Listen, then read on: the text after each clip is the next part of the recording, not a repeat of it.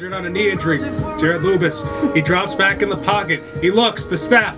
He looks left, nobody there. He's going to run out. He's going to roll out to the right. Deep throw down the field. He's going to have Tyreek wide open. That's a catch. All right, my name is Ian Maluski. I'm a sophomore here at Franklin Pierce University, and I am a college sports broadcaster for all sports here. And after college, I hope to get into some form of broadcasting or sports writing. Well, I loved sports my whole life, so I figured why not go with something I wanted to do. What I do here at school is I help out with Ravens Sports Network. I help out with the NE10 live streaming, and I've also worked with athletics, filming games, and making condensed highlight reels that will be posted on social media and YouTube. Making sure you get information on any game you're doing. It starts with doing prep, like an hour, hour and a half is a good amount of prep to do for any game that you do. Not just our team, but the opposing team as well, just because most of the time I do color commentary, and that's just providing analysis for the game while you have your play-by-play guys. So you do prep. We set up all the equipment, we set up the mixer, we set up our audio, our mics, we run tests beforehand, and we typically show up to get everything set up, and then we run through it.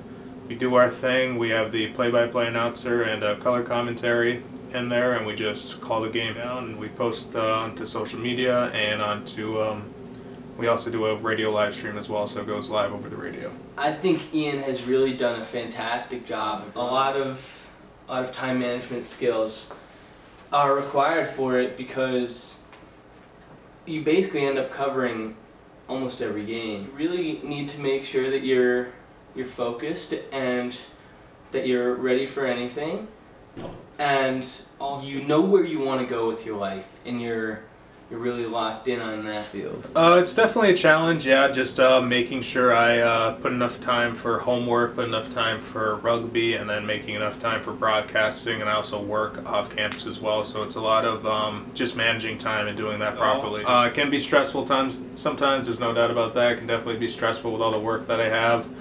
And that can be said for any one of the broadcasters, because it is a lot, because we all have our own lives. We work, we have schoolwork, and then we do prep for games, and so yeah, it can be a lot, but yes, I definitely do enjoy it. I hope to do play-by-play, if not by the end of this year for baseball, definitely next year. It's definitely going to be difficult out of college, so that's why I'm doing my best to get enough experience here with RSN, athletics, and just playing sports as well helps out. So just gaining enough experience, and the idea is to get into some sort of broadcasting role, if not possibly sports writing.